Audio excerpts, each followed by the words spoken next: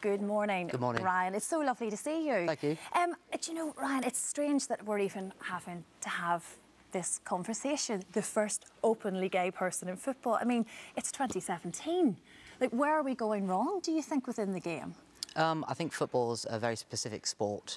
I think it will change gradually over time. I think as we evolve as society, and I think as more people and create an environment where people can be themselves, I think football will change. And there are lots of campaigns, aren't there? I mean, you're involved with a lot of campaigns within the game. There's a lot of allies, people that aren't gay, that promote diversity and want people to be happy within themselves. Because when you are yourself, you do perform better. Of course. And so why did you feel now then comfortable enough to, well, to express this part of your life with the rest of us? Some family and friends have known for a while, and being promoted this season, I thought it was the right time. I think as a referee, when we officiate, we are neutral. That's actually the irony of it all, isn't it? Yeah. That is the approach that you have to take. But unfortunately, referees will always get it in the neck anyway. Yeah. I don't even know why you can do this as a job. I've been to many a football game, as you can imagine, and I just think, oh, why would these guys want to do it? It's a really interesting career to take. Interesting is a good word for it. Yeah, it's interesting, but it's good fun as well, and it's a different part of the sport that people don't always see. I think for myself, people need to think about when they have a child in front of them and they're shouting homophobic abuse. Something like 80,000 young children attempt suicide every year because of their sexuality, and I think that's really sad. And so when you've got somebody shouting homophobic abuse, you've got to remember that that child potentially could be LGBT, you know, and they could be your grandson, your granddaughter, or your son or daughter. And I think that's what people have got to remember, that, you know, you're not just directing it at people that are on the field of play, there are people around you within the stands. Yeah, no, of course. And your first game tonight then, since sitting on the sofa here and openly talking, how do you feel about stepping out on the pitch tonight? Nervous, but the key thing is to be judged as a referee and not as a gay referee. I want to be respected for my job on the pitch and hopefully make the right decisions. Yeah, of course. Well, I mean, the FA welcomed your statement. They described it as a landmark sign of progress. What do you make of that? I'm very humbled by that statement. I've had a lot of support. Actually, I've been overwhelmed by the support from around the world.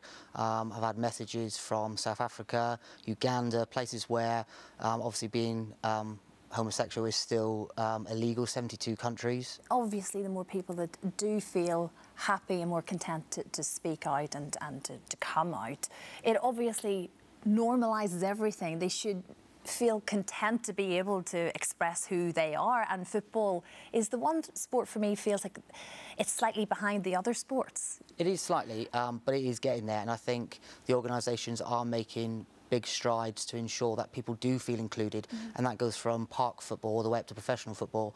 With UEFA, they've got a recent mandate that when countries are now bidding for major tournaments, they must have LGBT policies in place, and it's quite sad that places like Russia and others don't have that currently, but moving forward they will do. And what would you like to see change on a day-to-day basis? I think from a general perception, outside of the refereeing community, I think if people are making homophobic remarks, I think it should be treated the same as racist remarks, and people should be removed from grounds and they should receive bans, because it's exactly the same, and why it's not dealt with at the same, we don't know yet, but it will get there eventually. Yeah, and I guess just the players themselves, because obviously a lot of these big footballing names are hugely influential, particularly on young children. I guess them speaking out more potentially would also help. Yeah, I think it would, and it's about having allies. It's about people having an inclusive environment and making it friendly. Phil Neville did an article yesterday and sort of praised me for doing it, and he's, you know, obviously somebody very famous who's played for Manchester United, he's played for Everton, you know, and it needs more people who are not particularly gay or lesbian to actually come out and say, that's not appropriate. We need to make it more inclusive, because I think people will feel themselves and they will be better in themselves if they feel that the environment is suitable. And then actually people won't need to come out because they are who they are. And it's not about getting people to come out, it's about making it more friendly and an inclusive environment. Yeah, and as you say, it is full of children at football matches, isn't it? There's no getting away from that. I mean, I have sat up in the stands and heard the most atrocious language. Probably not for air. Oh, absolutely not for air, yes. But as you say, there's little kids all over the place, and you think, this is now looking like it's normal. And I think we're making big strides in football to ensure that those comments are picked up and people are challenged when they make those comments. Yeah, no, absolutely. Well, right, good luck tonight. Thank you very much. Yes, I hope the match goes well, and it's great to talk to you. As you say, the more we talk about this, the better it is, isn't it? Great to see you. Thank you, Ryan. Thank you.